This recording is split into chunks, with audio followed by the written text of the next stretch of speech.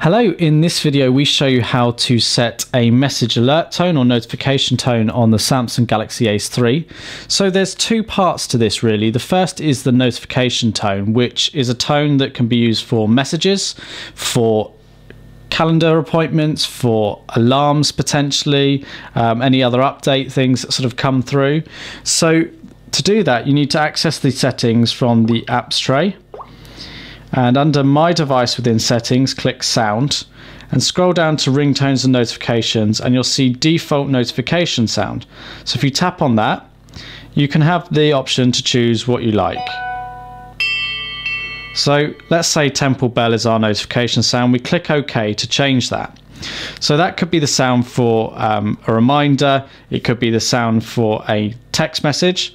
But if we want a different sound for the text message, we go to our home screen, we go to Messages, and we go back to our conversation view and we click Menu, and we click Settings, and we scroll through the settings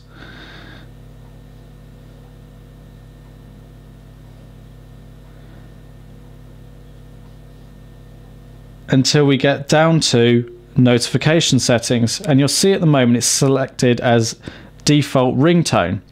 So if we tap on this, it's the default ringtone that we have just set within the notifications option. But if we want a different alert tone for text messages to any other notification, we select the ringtone here or the message tone here. So let's say we want bubbles.